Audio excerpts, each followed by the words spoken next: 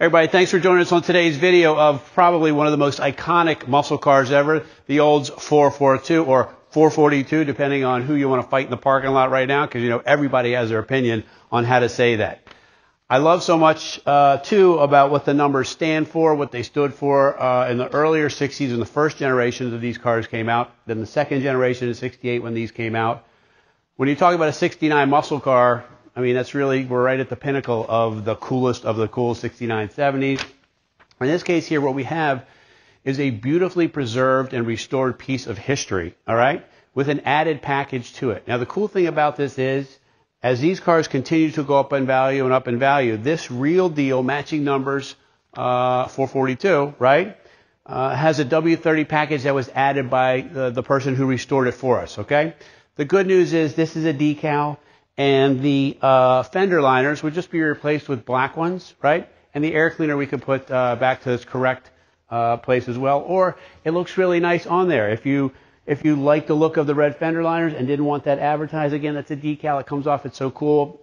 It's a nice package setup. When this was rebuilt, the engine, they added the more power that the W30 would have given us, and so it's the best of both worlds. We have matching numbers, right? We have a real deal car. This is the way it rolled off the showroom floor according to the fender tag, the cowl tag inside, right? The white with the red interior is stunning. The red lines that are on the car are fabulous. And then we have a bunch of options as well. We're going to walk around and look at that. The paint is super, super nice. Even under these fluorescent lights, it's, I don't want to say flawless, but it's nearly flawless. And I think you'll be very excited to see it. So let's check some quality of some paint. And we'll talk a little more about the Cameo Ivory and what it'll look like in your garage. All right, so let's talk about paint for a second. First off, you can see how beautiful and shiny this paint is. But what most people don't know is that you and I could paint, and I've never really painted a car. The great bodywork and paint is tied up in the prep of the car. Here's how you'll know that, for instance. If you've ever repaired a hole in the wall, whether it's a nail or something like that, and you rushed it a little bit, needed to get it done, then you went to paint it and you could see what was behind there, your painting was fine. It was the prep that went into it. This case here, somebody's put a lot of time into the prep of this car, and it started out as a really nice car as well. So let's look at the quality of the paint here and the reflection. Make sure you can read all those letters nice and clear, not just see the reflection, because the more clear the letters are, the shinier the paint is. All right, so let's take a peek under here and look at the detail. You know, this is, some of these things here you're going to say, well, Tone, who cares? And I agree, who cares? I care, but I'll tell you why it matters. It doesn't matter because of the slight increase in cost. It matters in the effort and what it took to get to that place. For instance, GM hoses. You know, maybe 3 times the price of a regular hose, not a big deal, right? You say, well, exactly. Why are you even bringing it up? Well, because if you're going to restore a car and you're going to do all of these little things, you're going to end up with a much nicer car. That means the things that you can't see have been done. So, for instance, like this battery topper looks very nice. Correct cables. These are the original style battery clamps. Tower clamps. Tower clamps, you say, well, Tone, it's just a clamp. Who cares? You're right. Who cares? But this clamp may be 5 or 6 times the price of a regular clamp, but the point is that all of the detail stuff is done. For instance, the wiper motor, all restored and rebuilt. The panels are painted properly. This is probably over-restored. Now you say, well, why is that a bad thing? Well, you're absolutely right. It's not a bad thing because this car is much nicer than when it left the factory. Remember, they were building hundreds of thousands of these cars in '69, and the fact of the matter is somebody was restoring one and did a beautiful, beautiful job under here, especially when you think about things you can't see. For instance, like power steering, right? And power disc brakes up front. A lot of these old muscle cars didn't have any of that stuff, and stepping on non-power drum brakes is like stepping on wood. There's not a lot there. If you do stop it the first time and you need to stop it again pretty quickly, there's not a lot left. This solves all of those problems.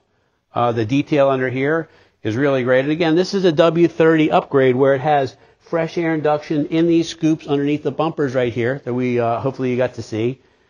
That can be removed if you don't want it there, and this will make this car as stock as possible. I think it looks great. That's why I didn't take it off, but that's your call. It's going to be your car, and you'll enjoy it however you want to. All right, so I wanted to talk a little bit about the back end of this car. The 69 is nice and tight looking back here. The trumpet tips are Olds all the way.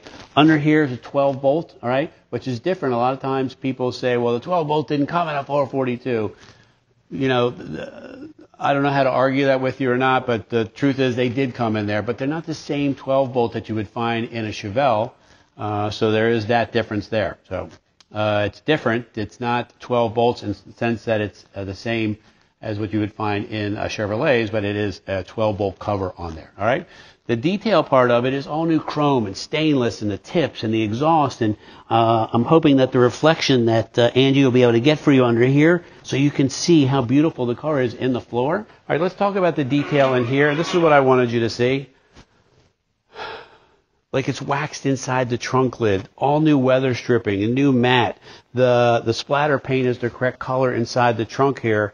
You say, well, Tom, what does it matter about splatter paint? How much is a can of that? You're absolutely right. But this case here, it's done properly in the sense that not only was it splatter painted, then it was cleared over top of so it doesn't rust inside here. And I don't mean rust from salt and things like that. I mean rust from, like you put your cooler in here or something and water runs down inside here, gets trapped under the mat and ends up making a rust mark. And it doesn't rust all the way through. It just keeps it from getting ugly. It has a spare tire and jack that's all painted in detail. You say, well, every car has a spare tire and jack, doesn't it? No. Almost no cars have a spare tire and jack. And the fact of the matter is this is in here and we got it that way. And that's why I keep pointing out the tower clamps and the spare tire and the chrome and the detail. Because to do a car like this costs way more than you have to pay for this today. That's why everybody who buys one of these uses a stated value policy in their insurance. And if you call us, we'll tell you exactly what that means, help protect you in case of an accident. All right, so come join me in here. But I want you to hear this first. I love that, man. This is a convertible. Convertibles tend to not sound so solid when you open and close the doors over time. This is a beautifully restored car. I'm spending the time to show you these things, not because I'm trying to show off, but I'm showing you the effort that somebody else put into this car since I didn't restore it, right? For instance, like the footwell lighting is working. Well, Tom, what's the big deal about footwell? Well, 2 or 3 years into owning the car, the footwell lighting wasn't working. Somebody spent the time to make sure all that worked. Check out the console light here. This is working as well, right? Beautifully restored dash, all new upholstery in here from seats to seat foams to the chrome trim that goes around there, new door panels, handles, window cranks, every piece, vent pull knobs. The radio's restored. It's the original AM, FM radio too, not just an AM radio. This has the tick-tock-tack in it, so it has the factory clock in there as well as the tachometer. Every gauge you could imagine, from temp to fuel, of course, but oil pressure. And all of this stuff is here. I get excited about it because I know what it takes to restore a car. And when you can get in a car like this and go for a drive this weekend, like you could theoretically get in here and go now instead of waiting 2 years to restore a car. And this is the way to do it. All right, so we closed up this video and we talked about, I spent a lot of time talking about the quality of the car. And I do that only because I see these cars all the time, man. And they might be shiny out front, but they don't finish them. Everything on this car, somebody has put a lot of effort into. Maybe over-restored, but I don't care. I'd rather have an over-restored car than an under-restored car, right? Because you're going to want to enjoy this for a while. And from the beautiful white to the red interior to the power disc brakes and the power steering and the detailed trunk and the beautiful detailed undercarriage of the car, we have a spectacular piece of history that's not only a beautiful restoration, it's matching numbers too, and that is what I consider a collector car, meaning a future classic that's going to hopefully continue to go up in value year after year, and you get to drive it too, man. You can't do that with your stocks. That's why these are such so much fun, and that's why so many people do it. All right. Anyway, so as we close up the video, make sure, if you don't mind, to share with your friends, and if you could like the video as well. We got a test drive video too. You can jump in there virtually, go for a drive, and if you got some comments about maybe you rode in one or maybe you owned one in the past, I'd love to hear about that as well. Anyway, call us 301-816-1000. We'll tell you all about the '69 Olds 442 convertible.